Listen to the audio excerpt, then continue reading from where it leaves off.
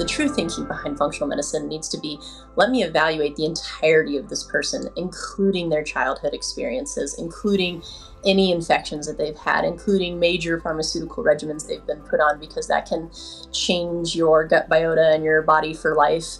Let me figure out all those things, piece this complex, expanded human together, and understand why they might have a part of their body that is an Achilles heel more than somebody else's. Welcome to the Fire, Soul, and Grace podcast. I'm Dr. Kristi Tompkins, functional medicine practitioner and transformational coach. If you are looking to up-level your health in body, mind, and spirit, scale your business, improve your relationships, and create a life you love, you are in the right place. Every other week, we'll bring you a topic and feature incredible guests worldwide.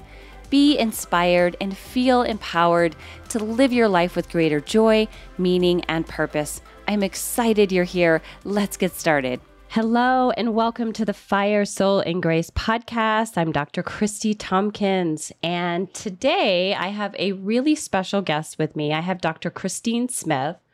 Dr. Christine Smith is a functional medicine practitioner and doctor of chiropractic with a background in cognitive neuroscience.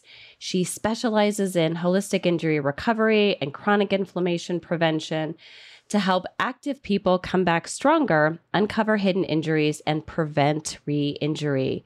She does this by teaching clients how to use recovery time as a gift to restructure lifestyle priorities, to learn to speak the language of their body through education rather than medication, and heal beyond the scars. So welcome, Dr. Christine. How are you today? Thank you. I am great, and I'm so excited to be here. So thank you for having me.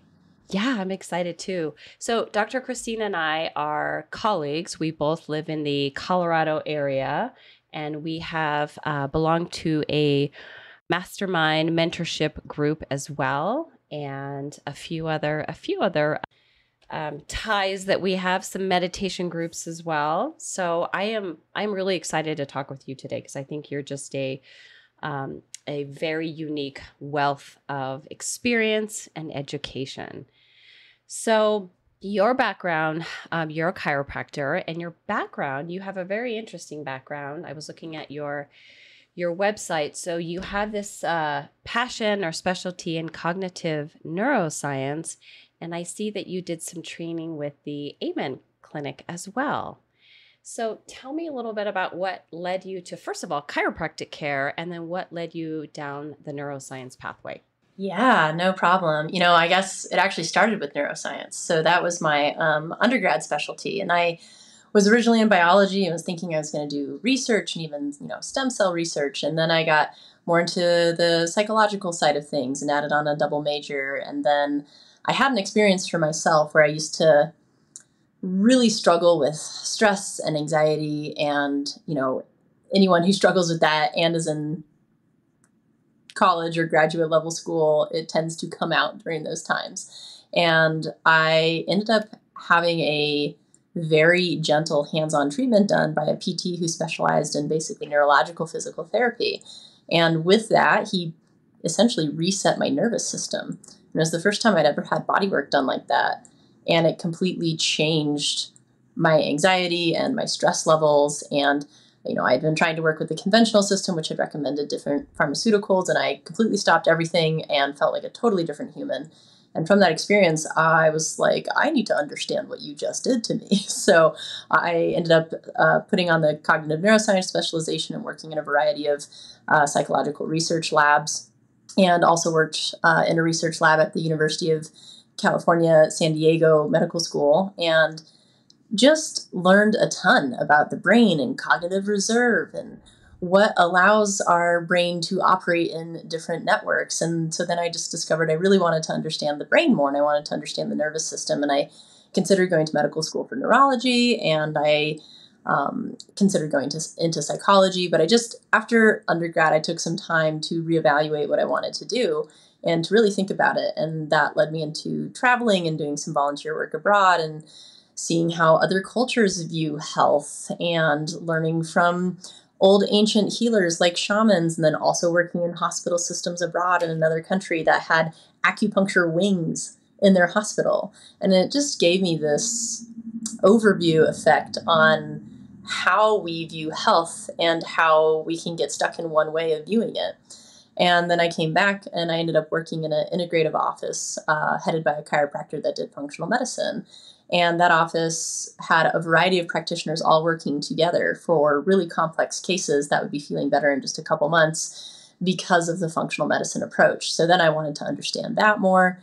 And picking a degree was tough. I interviewed a lot of different practitioners. I looked into naturopathy, looked into physical therapy, occupational therapy, neurology, medical school, osteopathic school, chiropractic school. And I ultimately just had to choose one. And I ended up choosing chiropractic because their entire focus is your nervous system.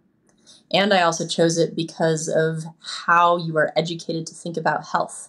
It is taught in the salutogenic model, which is let me find everything right with you and bring it out, instead of let me find everything wrong with you and suppress it.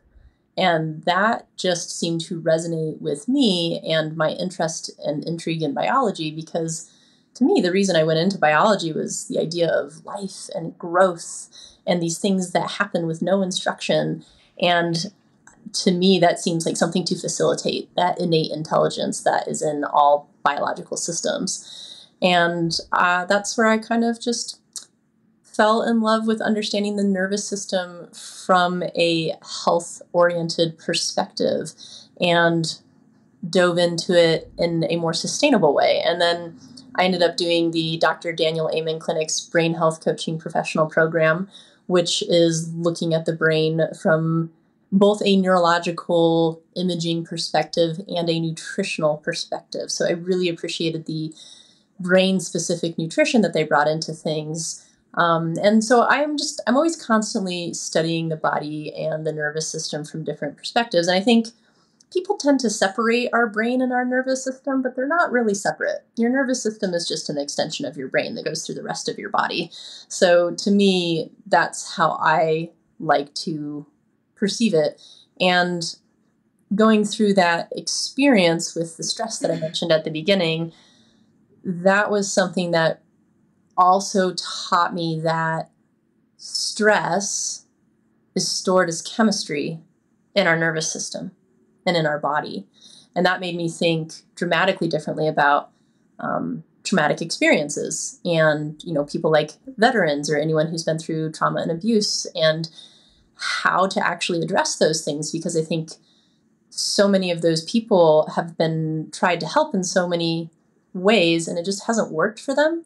So when I started approaching things from a bodywork approach, which was the other reason I got a chiropractic degree, is I wanted to be really good at not just knowing what to touch on people, but knowing how to touch people. And I wanted to be allowed to incorporate bodywork into my care, because I think touch is something that's really been lost from our healthcare system. And I have patients that'll come in with nutritional deficiencies. And now that I know and understand what I know about the nervous system, sometimes I don't even start with nutrition or a complex plan, because their brain and their nervous system is in a place where they can't integrate it. So I'll actually start with body work first to allow their system and their body to enter a more receptive state, so that when we do work with nutrition, they can actually absorb the nutrition, or when we're working with a complex plan, they can absorb the ideas. You just touched on so many beautiful things. I loved all of that. And what I think is really interesting about chiropractic care is that there's still a lot of misconceptions about what a chiropractor does. And I know every chiropractor has their own specialty and their own passion, and but I think a lot of people think that it's changing the bone structure or the physical structure of the body, and whatever terms they give that. But it's so much more complex than that. And I think being able to not only touch the body, because you're also stimulating or helping support oxytocin, connection. Of course, there's lots of, serotonin, especially in the last few years. I mean, I just went to a gathering over the weekend. Actually, Christine and I went to another community gathering, which I want to definitely talk about the impact of community in health and healing. But just I went to go hug somebody goodbye, and I didn't know her, and that's okay. And she said, "Yes, I'm hug deprived," and she was kind of joking, but I don't think she was. And I think a lot of us, in our society are like touch deprived, and you might have a family member, or you might live with your spouse or your kids, or maybe even a roommate. But I think just having that human to human touch is just, I mean, you don't even have to say any words, and that has such a profound healing impact on the body.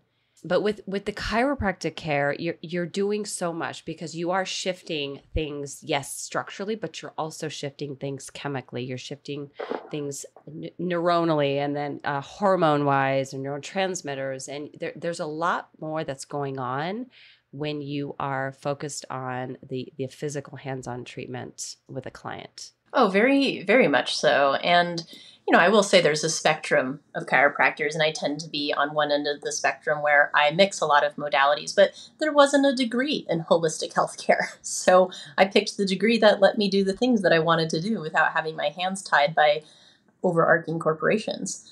And for the physical care, I mean, there's so much that you're doing. And I think people always associate it with cracking and like violent movements, but yeah, I adjust newborns. Because coming through a birth canal is a really intense thing for your neck. And so, I make sure that that is all happy for them, and I check their reflexes. And for kids, it's so neurologically focused. Like a lot of what I do for tracking their development is I check their primitive reflexes, which a lot of parents have never even heard of. And I don't know why those aren't included in normal pediatrician exams. Like it's a very simple thing. We all learn it in school. And it's a really easy way to track development and make sure that their brain is developing correctly.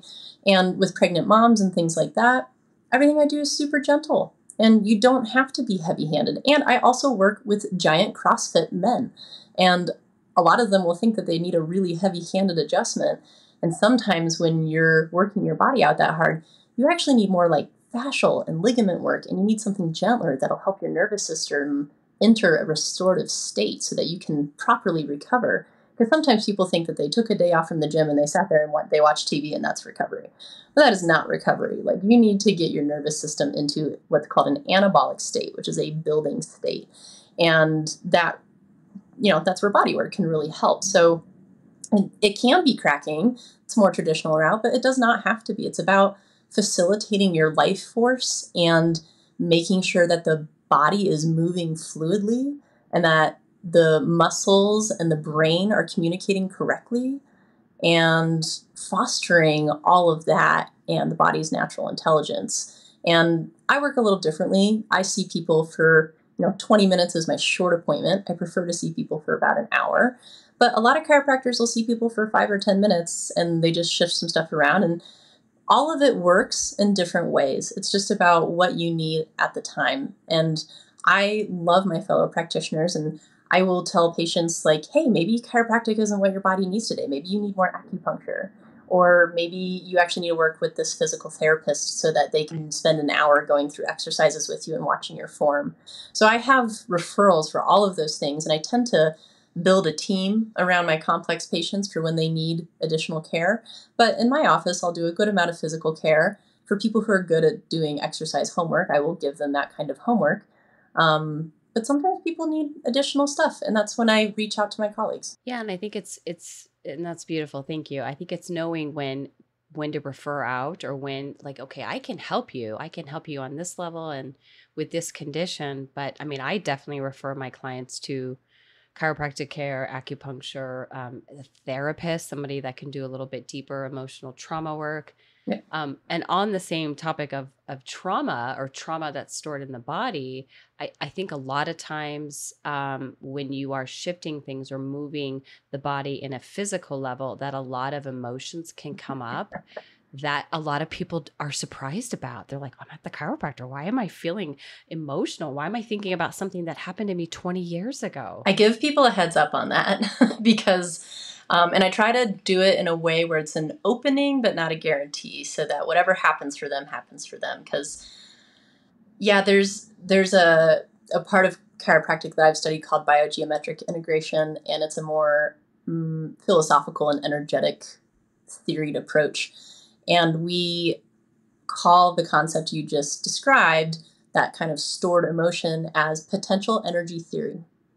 So the idea is that when you do an adjustment in an area that's been stuck for a really long time, you release energy back into the body for it to have a second opportunity to integrate that experience. And as I said earlier, it's like trauma gets stored in your body as chemistry, and it can get stored in tissues or scar tissue or in your nervous system and how you perceive the world. And so you can look at it in a bunch of different ways. And I say I do holistic injury recovery because I think it is the most easily understandable thing for people. But then I retrain people on what they perceive as an injury, because you can have an emotional injury like grief. And that emotional injury can then cause an injury to your intestines, because I think a lot of people forget that when you have a intense emotional experience, it can actually cause an inflammatory reaction, much like a ankle sprain or a broken bone in your body. And then you can actually get permeability in your gut. And then you can actually get some leaky gut out of the grief that you just experienced. And then that leaky gut can cause other organs to dysfunction. So when I talk about hidden injury, that's what I'm talking about, is tracking down, maybe that infection that you got years ago that didn't bother you until 5 years later, because then 5 years after you got the infection, you got super stressed out, or you had another environmental exposure like mold or something. So there's all these different ways that things can come out. And that's when I'll work with people, more deeply on the functional medicine side of nutrition, which not all chiropractors do functional medicine. Some of them are just really good at what they do, and they just focus on body work. But for me, that just comes with that holistic health approach, is understanding that the body needs all of it. It needs, like, holistic care means emotional care, it means physical care, it means nutritional care, environmental care, all of it. Yeah, and you used the word emotional injury, and we talked about this a little bit ago. Emotional injury, like stress and trauma. And you bring up a really good point, because you can have something, who hasn't had something traumatizing or upsetting that you think you've moved on, you think it's in the past, and you think, oh yeah, I've resolved that. And a lot of time, and truly, some people really have. They've done the deep inner work, and they feel complete with that. But for a lot of people, like, they really just kind of bury it. They push it under the rug because they have bills to pay, a job to do, they have, school or whatever, a family to provide for. And it's so easy to just keep moving forward and think, oh, I'll just forget about that, and time will heal all wounds. And it doesn't. And then it comes up in a chiropractic appointment or at a naturopathic appointment. Sometimes people talk to me about things that they haven't thought about in decades. And then you can kind of see the floodgates open up, and that emotions are coming to the surface. But you brought up a good point about how that can then lead to, of course, stress. We feel it in every cell of our body, but then that can lead to, of course, stress that now is being maybe not stored, but it's now focused in the gut, or it can be focused on maybe your eyesight or something, and how it kind of shifts from different organ systems. And the term holistic, at being able to really look at all the different organ systems. And I love to share with people that I love to look at the body from kind of an eagle bird's eye view, but also look at it from a very microscopic cellular level as well. And it's being able to kind of integrate all the body systems to figure out what's going on here and how can we bring the most harmony to the body so that it can heal. Absolutely. And the bird's eye view that you just mentioned, there's that concept that everything large is a reflection of everything small, and everything small is a reflection of everything large.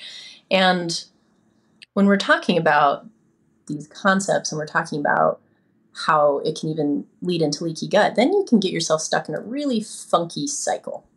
Because let's say, and I'm just going to, we talk about allostatic load too, which is the overall stress load on your body. And let's say you are just, your average person. You got a family to take care of, you got bills to pay, you got groceries to pick up, you got places you got to be on time, and you got to finish that project for work. It's a pretty average life for a lot of people. Doesn't necessarily mean that it's a relaxed life. So it's also very much about how you are perceiving your environment, because if you're at your job and you perceive that you like your team fine, then when something stressful comes up, you're probably going to handle it a lot better than the person who hates their boss or hates their teammate. And it's going to be a lot more stressful for them. And so therefore that person might have a worse reaction than the person who perceives it as not that bad. So perception is a huge player in health. And I think if I had to pick the most important piece of health, it would be how you're perceiving your environment. Because if you perceive your family and all those things that you're doing as fulfilling and supportive, you're going to do great. If you perceive you needing to provide for your family as stressful and you haven't gotten to rest, and that is your perception of it, that's going to be a lot harder on you biologically. And when we talk about getting stuck in that terrible cascade, it's when something happens in your life and you perceive it as stressful. And it might very rightfully so be stressful, but it's all about how you perceive the situation. Like if you get in a car accident and you're like, it's not that bad, you're probably going to fare better than the person who freaks out about it. Just like a little kid, right? If a kid trips and hurts themselves and you look at the kid and you don't react that much, you're like, oh, you're okay. Like you're going to be fine. They collect themselves much more quickly than if you freak out about it. If you freak out, they'll freak out. Your body's the same way. So if you go into a stress, like alert mode, I'm worried that the next shoe is going to drop and I'm under attack, your cells are going to do the same thing and your immune system's going to upregulate. Now, if that happens, and then you also get some leaky gut from this response, because that's just part of our inflammatory response, the way that our white blood cells travel to our other tissues as our tissues become more permeable. That includes your gut lining. Now, the other thing that I think a lot of people don't know about the gut that we talked about before that I think is fascinating and that I think everyone should know is you actually have, I'll just call them bad bacteria, basically gram-negative bacteria that can produce things called like LPSs that can be toxic to our bodies. They actually have receptor sites for our stress hormones, like adrenaline and epinephrine and cortisol. And when they sense that those hormones are around, they know it's a good time to grow. And our immune system is also depleted. So when you stress out, you actually grow a culture of toxic bacteria in your gut.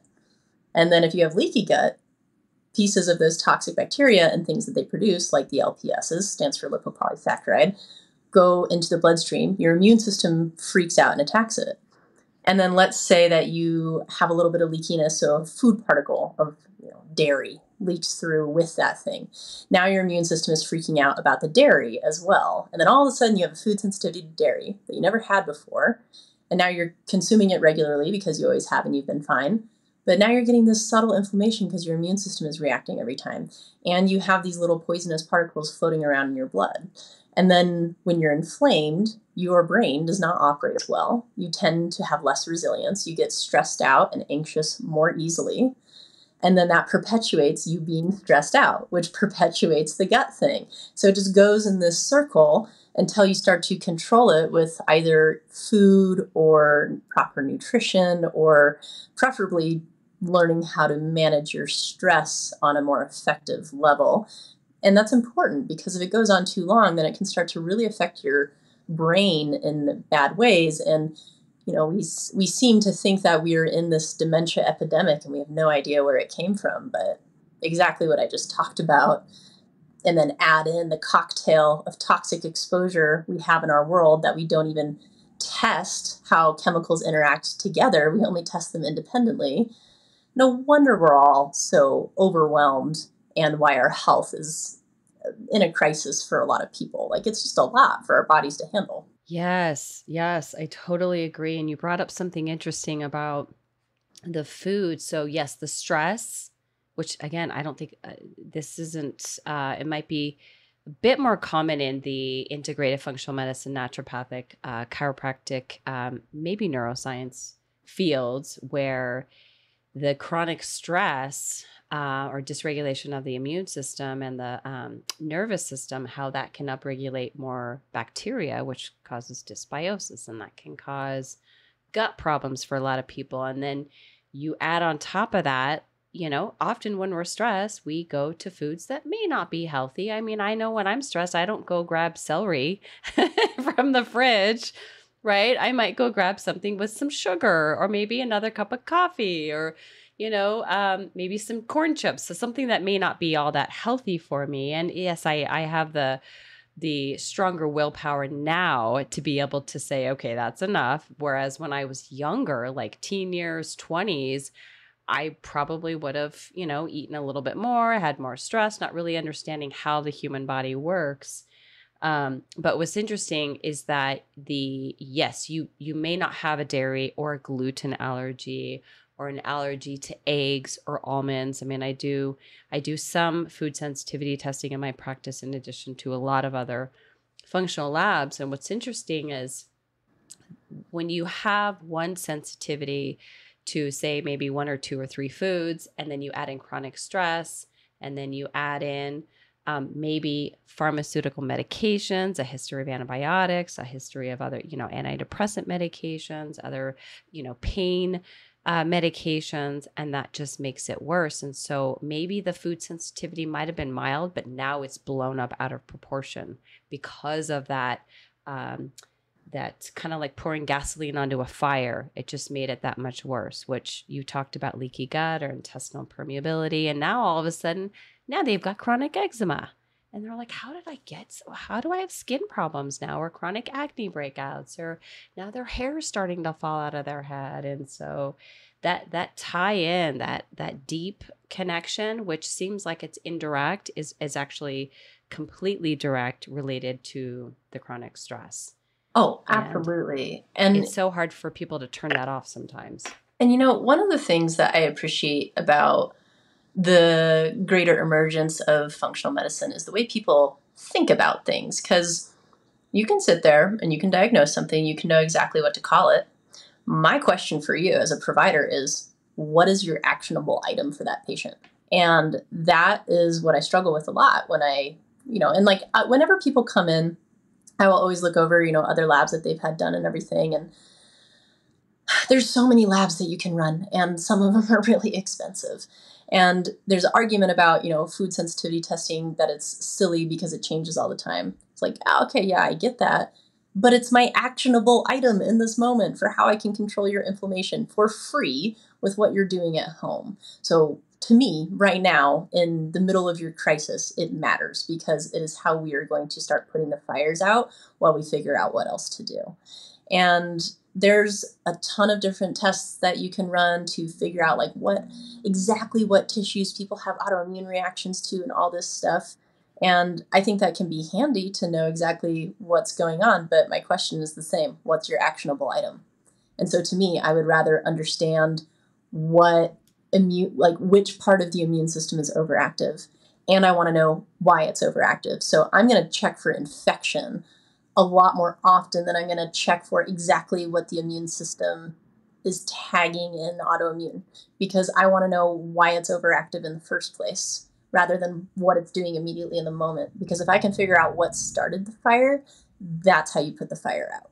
And that usually always comes back to lifestyle, because that's just how I work. And once you operate and functional medicine, it's definitely a way of thinking, because you can do functional medicine with a conventional medicine mindset, where you see a symptom and you give a pill for that symptom. It's just not a prescription, it's a supplement. But to me, that's still just a Band-Aid solution. So the true thinking behind functional medicine needs to be, let me evaluate the entirety of this person, including their childhood experiences, including any infections that they've had, including major pharmaceutical regimens they've been put on, because that can change your gut biota and your body for life.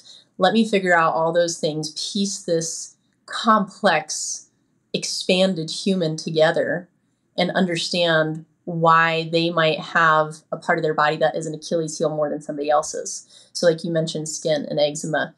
You can have eczema show up in a variety of different occasions from a variety of different causes. It's just how your body expresses inflammation. Same thing can happen with joint pain. Same thing can happen with hair loss. And I'll have people ask me all the time, like, well, what's the thing? What started this? What's the thing I need to fix? And I'm like, well, we need to fix your inflammation, and it can come from a lot of different places. So we may need to address a lot of different things, and it may change over time. And so really what I spend a lot of time doing with people now is I re-educate them on the language of their body, because our bodies speak to us pretty clearly. It's just no one really teaches that anymore, and I don't really know why. And so that's why I like teaching people physiology. And like, if you wake up in the morning and you're 4 pounds heavier, you don't really just gain 4 pounds overnight. You probably ate something or drank something. People forget about the drinking part. You can drink your issues. And you probably did something in the last 72-ish hours, last 24 hours that upset your body. And you just need to review that.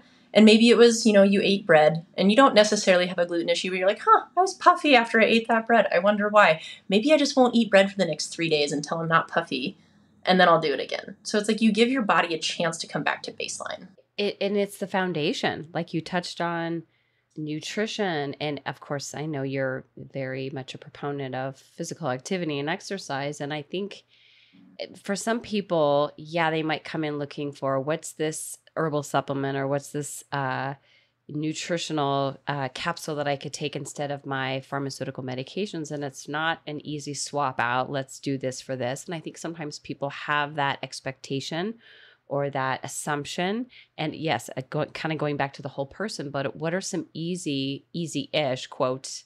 Because some people don't think changing their diet is very easy or starting an exercise program is easy, but it's really about the baby steps. And that's what I always try to emphasize. Like, gosh, even if you just did 15, 20 minutes of something, of a walk, or let's just have you cut out this food for right now. Don't worry about, 30-day elimination diet of take out these 9 foods. Let's just start with 1. And maybe let's have you focus on your breath. Let's have you just like really kind of slow down your breathing and really just baby steps. And that in itself, especially, over, the repetition over time, is enough to really decrease that stress response so that their body is now like, oh, thank God I can breathe. Thank God I can actually start to heal. And it's really just showing people that the tools don't have to be expensive. Sometimes I even tell people we don't have to run all these tests because I've been in practice long enough that I can often, not to say that I don't appreciate or value the labs because I do, but a lot of times I can get what I need from the patient or the client just with what they share with me is their symptoms. And it doesn't always have to be overly complicated and take a long period of time. Sometimes it can just be very simple. Yep. Oh, I so agree. And I have an online program that I made that I'll send patients to sometimes just because one of the complaints I get is that functional medicine isn't accessible because of the cost. And I totally get that. And I find, a lot of my time is just spent educating people around things that I think should be basic knowledge, which is why I educate and do this kind of stuff, is because I just want people to know these things. But that program I made, it takes people through a 5-week cleanse of like learning how to listen to their body, and they can do it on their own time. It's pre-recorded. It's just like something they can do. And then half the time they don't even need to come in because they've started to figure out how to regulate themselves. And if I can teach people that's the whole, teach a man to fish, you feed him for a lifetime concept.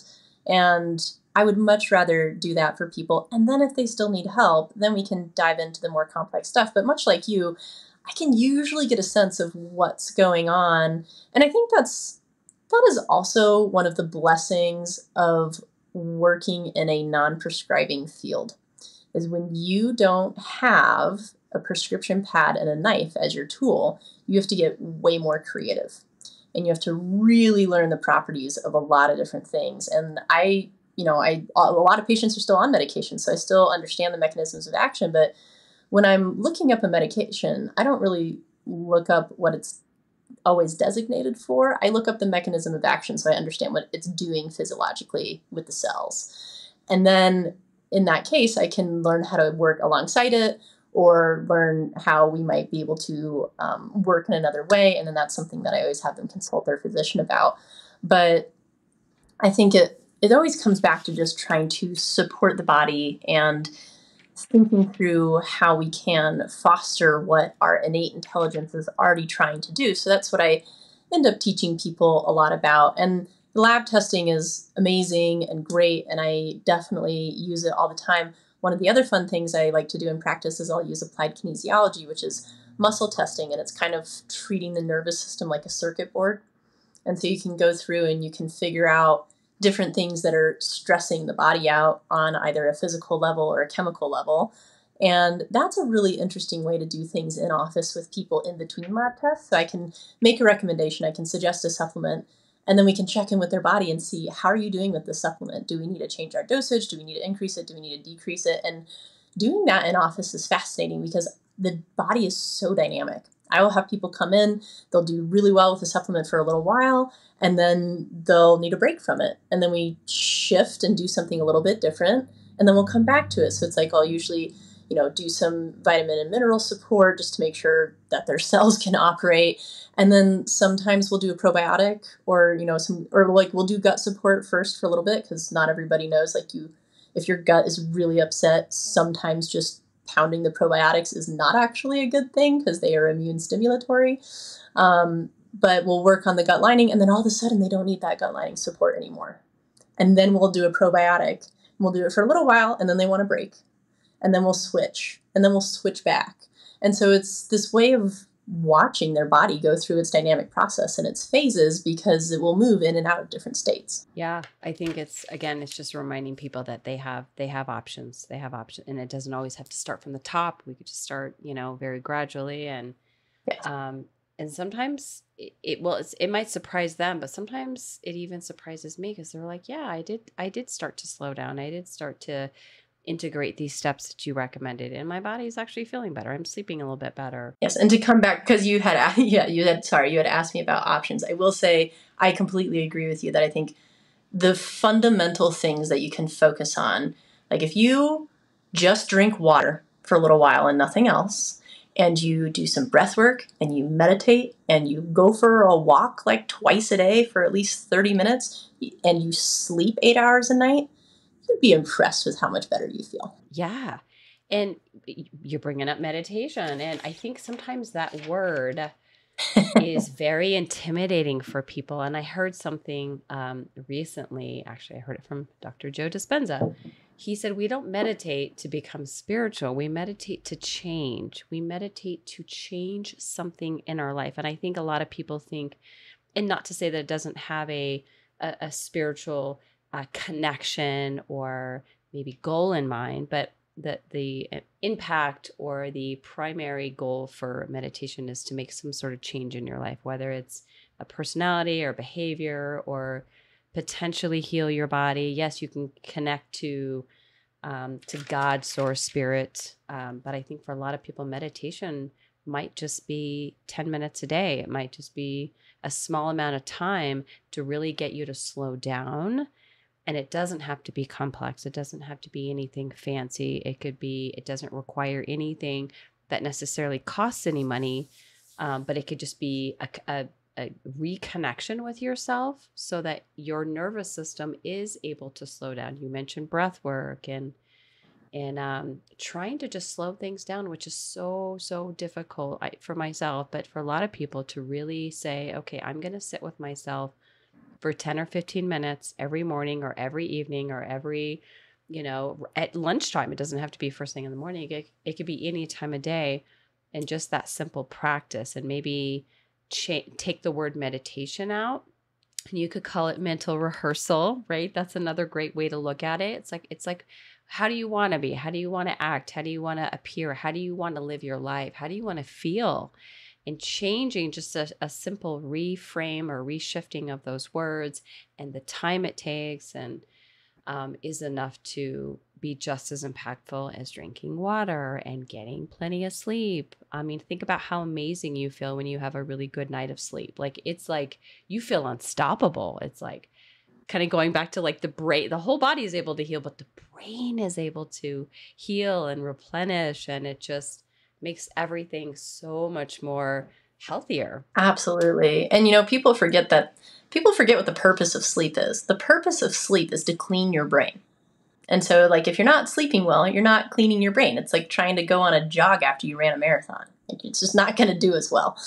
And when it comes to meditation, I'm glad that you brought up the word, because I think that's a trigger word for people. And I get it, because like I have been a meditator for a long time. I know how good I feel. I know how good it is for me. I know it's nothing but benefit for me. And I still have a weird resistance to it sometimes. And that is your old biochemistry fighting you, because our stress chemistry is addictive, because it is evolutionarily purposed for survival.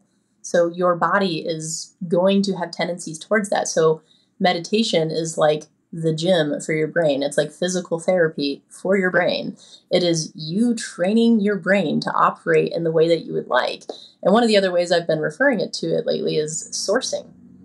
Like, I just call it sourcing. It's resourcing. It is collecting and gathering your resources for yourself. It's like charging your phone or downloading updates. Like, you can't really use your phone when it's downloading updates, just like your body. Like, you have to set it aside so that you can download your updates to be the human that you want to be.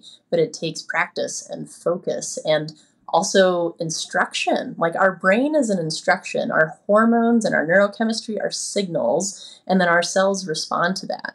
But how you are showing up energetically, not even with just verbal thoughts, but like the energy behind your thought is the instruction that you're giving your cells. So if your energy resonates on the frequency of worried and stressed out, your cells are going to operate on the chemistry of being worried and stressed out.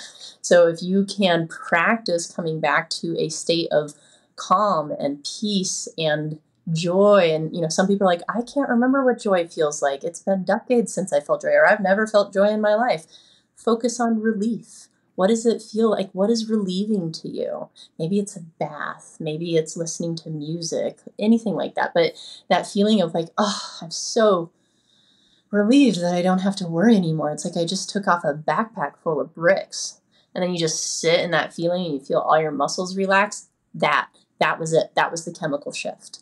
So it's like focusing on that. It's giving your time to have a chemical shift in your body. Yeah. And you mentioned something really profound about the addiction to stress and how so many people, that's their norm, and not just yes, stress depends on how the load you can carry, because for some people, I think we talked about this the other day, how some people can carry a lot, and that's not necessarily stressful.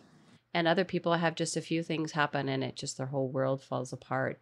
And what's interesting is some people, that's just part of their programming. That's just part of their lifestyle. It's in their biology of having chronic stress, and they don't know what it's like to live a life of peace most of the time. Of course, we all have, things we have to deal with, and stress actually does help us grow and change and evolve and have, in some cases, have a better life. That's stress resilience. But when you have chronic stress that's depleting and catabolic to the body, and it's actually harming the body, for some people, they don't know any different. And other than maybe when they go on vacation for a few days or a week and they feel great, and then they come right back to their stressors.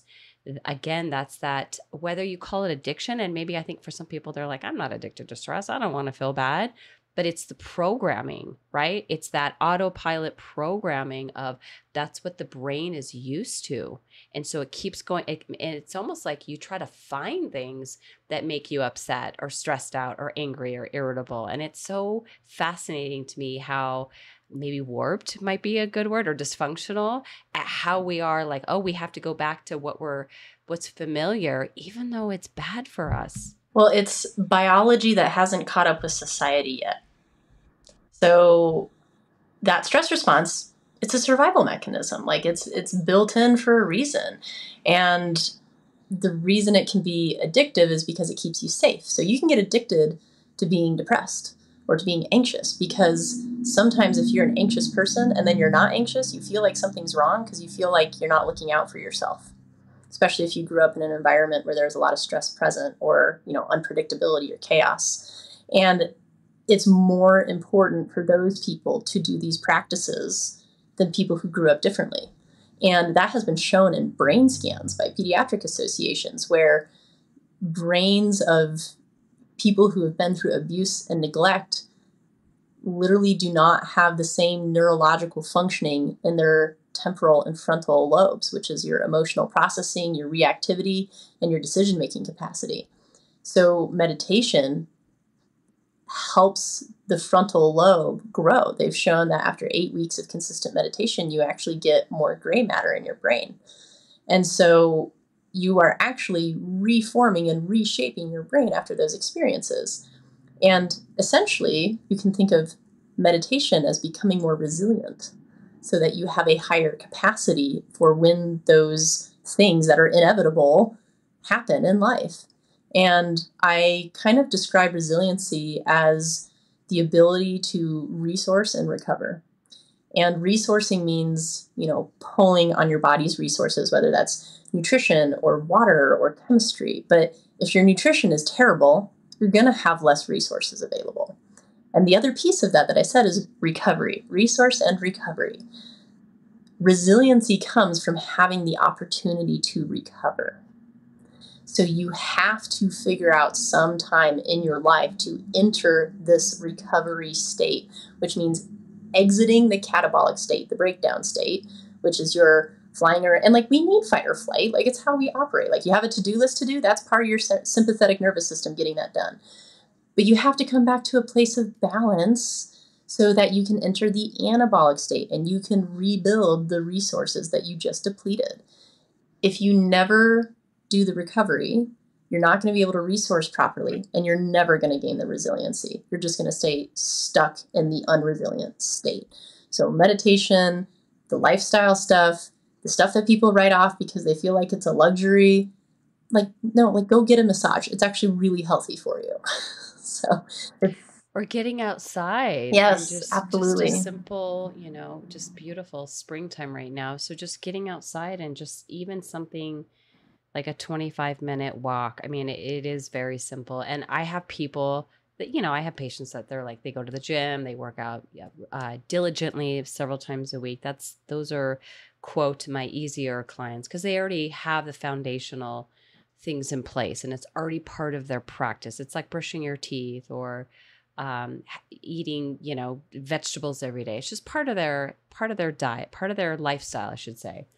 And there's other people getting them to, or influencing or encouraging them to just move your body for a little bit, and not just moving your body, but really just that whole greenscape. I mean, I went for a hike this weekend, or yesterday, and it was so beautiful. And not just being outside in the sunshine and moving my body, and I had my dog with me, but just seeing the green around me and just taking in the beauty of all this rain and snow that we've had for the last 6 months, and just taking in the beauty of nature. Just that in itself was just very healing for my brain, for my nervous system, for my respiratory system, with all the oxygen in the air. And so again, just telling people that it can be pretty simple and something that can be done every day. It can be so simple. I have a half-mile loop around my place, and I do that probably 2 or 3 times a day, sometimes 4. And it's just my clearing my head walk.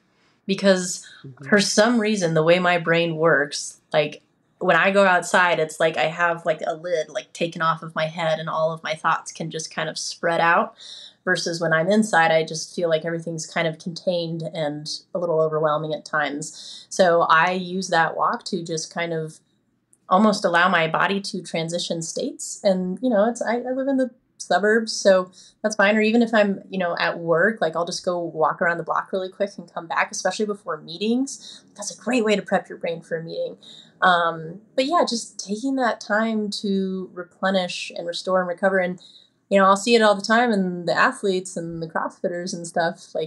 They'll come in, we'll work on them, and then they'll leave, and then they'll go get re-injured. And then we'll work on that injury, and then they'll go get re-injured. And if someone is consistently getting re-injured, it tells me that their body is in the breakdown state and they haven't had proper recovery. And I spend a lot of time working with athletes, helping them prevent injuries. And it comes back to the recovery state and the resourcing. And the resourcing comes from your lifestyle and your food and your sleep and all of that. So it's not, none of it's separate. It's all tied together. So if you're consistently getting re-injured, or you consistently have some inflammatory things showing up, it means that you need to slow down and you need to get in tune with your body. And that's one of the other things that meditation can be for. Meditation, saying that you meditate is like saying you listen to music. That's such a broad statement. There's so many different kinds of meditating, but some of it can be just going inward and being ooh, okay, body, what's up? Where are you hurting? Where are you puffy? Where do you feel weird? And just waiting for your body to kind of be it's right here. And you're oh man, I didn't even notice how tight my shoulder felt. And then you go through, you do some movement in that area doesn't have to be any specific stretch. It's just intuitive movement, like move in a way that feels good. If it doesn't feel good, don't do that. And it can be that simple, and just giving yourself time to get in touch with your body and your inner world like that can really change your outer world. Yeah. And I think sometimes, kind of going back to what we talked about at the very beginning, like the physical structure of the body, because sometimes we have, and as you know, obviously you do far more hands-on work than I do. Just like when something is shifted in a way where your gait changes, and I tend to carry a lot of my bags on one side, and I it's such a habit with me. And I notice I tend to get certain injuries on certain sides of my body in the same places. Mm. And you'd think, because I know a lot about the body, you'd think that I would make some changes and shift and maybe get some orthotics for my shoes and maybe change, the arm that I'm carrying my bags on, or maybe, like you said, go to a physical therapist or a chiropractor or acupuncture and really work on the physical body. But the body needs to have that shift as well, that physical shift in making sure that structurally it can function better, not just so that you don't have pain, but just so that the neurotransmitters and the fluids and everything else can flow a lot easier, and kind of just reminding people of just that physical, the importance of the maintenance of the physical structure of the body. Absolutely. And when it comes to exercise and stuff, I mean, it doesn't have to be like hardcore cardio. Like you can get really good cardio from weightlifting, and your weightlifting can be really simple. It doesn't have to be like HIIT training all the time. Sometimes you actually need to recover from that. If you're getting injured, it means you need to stop for a little while and let your adrenal glands recover too, because people forget that they can push their organs too hard. But yeah, those simple things just make a huge difference. And also just being kind to yourself about it, and listening to yourself, and also realizing those days when your brain is just doing the mental gymnastics to get out of the thing that is good for you, because it just wants to like binge watch TV. Like some days, yes, you can just relax, but other days, sometimes we have to push through the monkey mind chatter.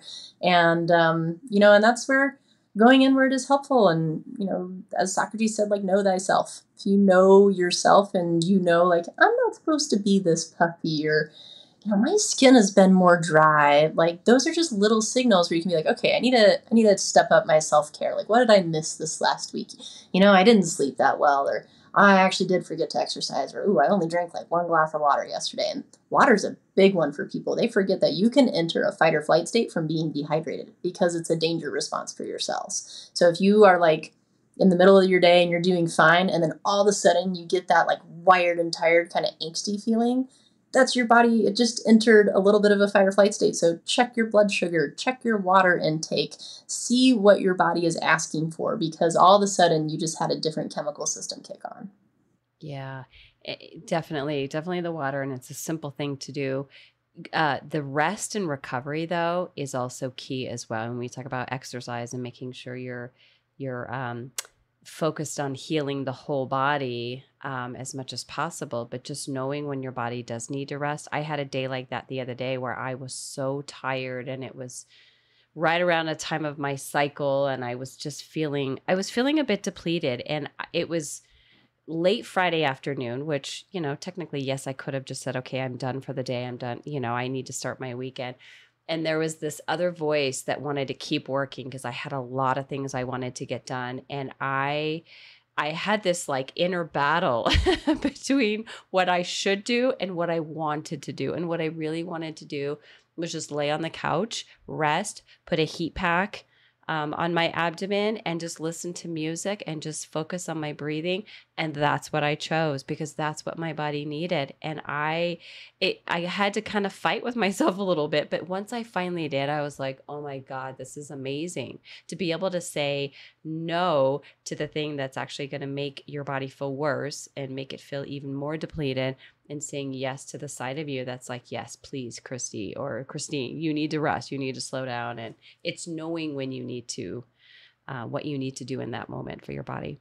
Yeah, absolutely. And I think that's, if I had one piece of health advice for people, it would be learn how to listen to your body, because then you start to become your own health authority. And I think that's been lost in our society. And we need to remember how to be responsible for ourselves and our bodies. And also, if you're in that state where you're stressed, and you have to get this thing done, it's like, well, who's that stress for? Who are you getting it done for? Like, yeah, you can blame it on your boss or your parent or whatever, but it always comes back to you.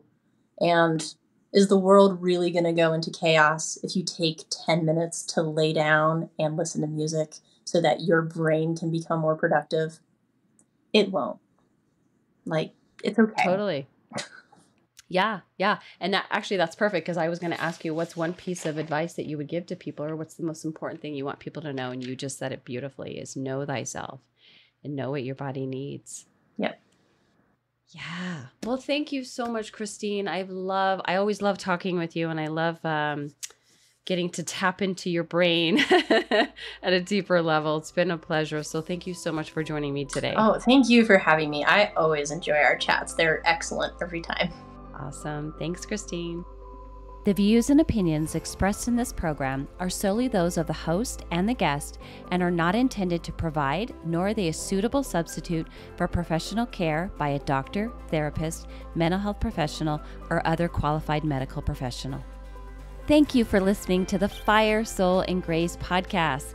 Share this episode with someone in your life. Subscribe to this podcast so you can hear more valuable content on how to live your best life.